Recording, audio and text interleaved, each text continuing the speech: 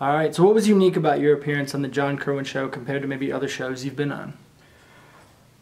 John went with the questions. You Yeah. know, he actually pursued what we were talking about, and I found that very admirable and also the way to do it. Yeah. Is that something you don't typically get from other hosts? I just found that he had a natural way of doing it. I think to be good at this, I think you have to be able to do that to a certain degree, but it's just a sign that for me that I felt that it was shaping itself, and so you know I just really more as a one artist to another. Well done. Yeah. No, I kind of wanted to get into a little bit about that. You've kind of been around a couple decades here and seeing how things have progressed. How would you say art, television, film has changed since you first began? It's become more and more about money and about likes and opinions, and in a way there's interesting work that's being done that wasn't done in those times, and I think that that's very positive. I would say that the problem for the actor is it's much more difficult than when I was a young actor, because so much of it is reality programming. It's, in a sense, there's a much greater minefield. There's so much more going on. I think that one could probably find and develop things maybe easier now, not necessarily to reach a large audience, that's always going to be problematic, but I think that the arts are finally reaching a point where the question is changing. This is what I found with the visual arts, where we really are starting to say, what is it that inspires us? What is it that we need to cultivate? Like a gardener, what's the garden I need to grow? So I guess that maybe is the question coming up underneath it from the changes. But I would think I could maybe go through and be critical about the changes, but I don't think that gets at it, because I think that it's more like a current that keeps bringing new, in a sense, benefits and new detriments with it. So we just keep navigating. Cool. Yeah, and on the flip side, are there things that may have stayed the same throughout this entire process, but your perspective or maybe understanding of it has changed? I think I've become very okay with the nature of an acting career. I think that when you're younger, you are much more defined by what you think it might be, or if the certain variables come up, this could happen. So you're always thinking in a way down the road a bit. And I think that when you've journeyed through an acting career and you're not really looking down the road at what might come, because you realize if something will be, it will be. But there's more of the overview of how the things that worked, the things that didn't work. In a way, the narrative makes more sense. It's like you start to see the life that grew around in a sense, the things to celebrate and the things to be disappointed by. And oftentimes in a career, you think it's the career, right, and how well the career is doing, but oftentimes the so-called failure at a certain point in the career opens a door that would not have had the so-called success for me. So it's a very mixed bag, and you start to understand that there really is a much deeper art form, which is your life, that's being cultivated over and above any career. For sure. Kind of with that in mind, do you have any advice or anything you would say to yourself, with all of the experience and the knowledge that you have now, anything that you would say to yourself when you were first starting, now that you have this new perspective on art and what it means to be, kind of successful or embrace yourself in the art? I would tell myself to trust your uniqueness more. Don't worry about trying to be like others. That's not what is important. What's important is to be yourself, and to realize that in that self, really and truly, the old saying, you can't please everyone. And to quote Ricky Nelson, so you do have to please yourself. I guess Ricky Nelson has it. For sure.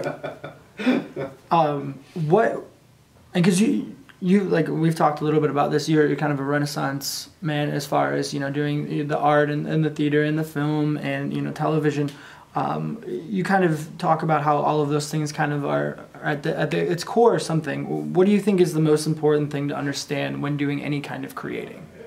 I think that the questions we ask necessitate different tools. So certain questions need to be asked with poetry, some with wine, some with song, some with music, some with theater. And I think that that's maybe the key, is that we begin to recognize that for every question there's an appropriate tool. That's why I go back to the Renaissance, because when you see the Renaissance polymath, you know, the philosopher, they're surrounded like with spokes of a wheel, and all these different things, everything from math and geometry to physiognomy and astrology and astronomy, because it was saying that the human condition is all of these things. So if you're asking a question about the stars, this is the tool to use. If you're asking a question about love, these are the tools to use. But we are all of this rather than just one question or one approach. And so I would say that for me, there's been a great journey of understanding that the questions we ask develop the art we really experience and that we bring forth because of those particular questions.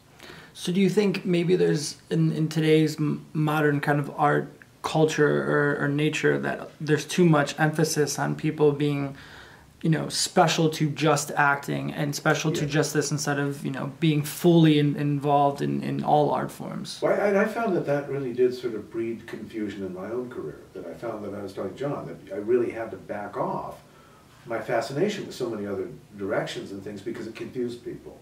Because our culture really, are you an eye, ears, nose, or throat doctor? Right. You know, what are you? As opposed to the limiting, and that's one of the, I think one of the fundamental problems is that happens to our ego too. So we start, well, I'm only what I am paid for, and everything else is just a hobby, or it's not as important. And I think that's why a lot of what we need to do always in our journey is to talk to ourselves, to affirm to ourselves, saying, wait a minute, no. You don't have to agree to that agreement. You can define terms, at least where you live, at least how you approach things, that says, I will look at every question and I will honor the question. From honoring the question, I'll realize there are certain tools I need, and therefore I will trust that the question will lead me toward the tools. And that's what I've always found true. It's always changed my approach, depending on what I'm seeking to know. Yeah, absolutely. I mean, it just helps you, and you know, even as an actor, if you are more full into the art or drawing or whatever, it helps you take a more wide general approach to seeing this, a larger perspective of who this role is and who this character is, you know, as opposed to just seeing it like this. Your generation in particular is synesthesia. It's this cross-pollinating of the between music and visual image and acting. You know, that we really are moving into a time that is saying, like multimedia, you are all of these things. So allow yourself to be triggered by all of them. You know, hold that composite self. You know, not the isolated, I am that and I'm not that, but I am all of this. Absolutely. You know, and that's what I think the actor in us as human beings, I don't mean professionally, but I just mean as human beings, is that which says, listen, give me material to work with. You want to change something, begin to feed that with those ideas. You know, that's why I think the actor that feeds themselves with painting, with imagery, with great writing, again, has a depth and resource that is simply missing if you just show up to appear on screen. Right. And I think that's why, you know, we're continually having these conversations of how do we try to reclaim what is so essential to us that seemingly gets lost in the mix of things when it becomes about making a living, right, trying to pay your bills, you know. It's kind of like art is becoming more focused on the money as opposed to just, you know, embracing, I do the art because I enjoy it, I get something out of it, I'm inspired, I feel like I'm creating and inspiring others, as opposed to I'm doing this, I like to do it, so I should get paid for it. Yeah. And I really feel like that's the only thing we can do. One of the essence of my work is to create a counterpoise, a counterbalance, and say, you can't say that's right or wrong, that way of thinking, but it is inherently limited. So it's that question of, what do I need to grow? And that's what I do. I say to young artists, I say, be a gardener, think about, this is essential to me. And even if I don't share this with the world, I have to share this with creation because I love this, and this matters to me. And I will grow what matters to me. And if the world isn't interested with what matters to me, I'm interested. So I will attend it. And I really think that perseverance in the long run is what will cultivate a different approach to the artist and the story of creation, because it will be taken back by those who do from those who critique. Right. Do you know, and I said we have to reclaim creation from critique. Yeah, it's really got to get back to the base of creating for creation, and Yeah. as opposed to just pleasing, at points. Now, we've obviously taken a lot of your time, and we really appreciate it. It is, these conversations are, I think, essential. Yeah, and it's great talking with you. We loved having you on. We'll definitely try to get you back on. Now, you have art and books out where people can go to get more of you, more of your ideas, and just your general, creations. Where can people access them or pick up a copy of their own of your art books? My art books, my tarot book, are all available through my website, which is LeighMcCloskey.com. That will direct you to Amazon. You can also Google my name, Leigh McCloskey Art, Leigh McCloskey Cosmogramma, Flying Lotus, Leigh McCloskey Rolling Stones, Grimoire, or Leigh McCloskey Art, or Leigh McCloskey, The Hieroglyph of the Human Soul. This is the artwork in my home, this painted studio of mine that's 3D. That's mind-blowing and very unexpected. But the same thing I did at TEDx talk called The Oil Painting, Phoenix Arise and the Blossoming of Creation. It's a very inspiring TEDx talk, but I would say mostly if people want to get or look at my work, again, you can Google the images by just putting my name and art. If you want to buy the book, which I highly suggest, it's a very valuable tool. Also, at the end of the book, I created a selected reading list of about 100 books, because I realized one of the problems in our culture is we don't know how to think, and we don't know what books to read. We don't know who the authors are. Right. So I thought, well, I will write down 100 books that I feel help shape a philosophical mind, the capacity to think. To think, you have to be able to access resource. Right, and thinking, once you get the base of thinking, it's not just about understanding art, it's about understanding politics or anything else, but you have to be able to have this original thought first before you can proceed into these others. Because art is the way we think, not what we do. It's that willingness to step into the not knowing of something and trust that it will mentor us.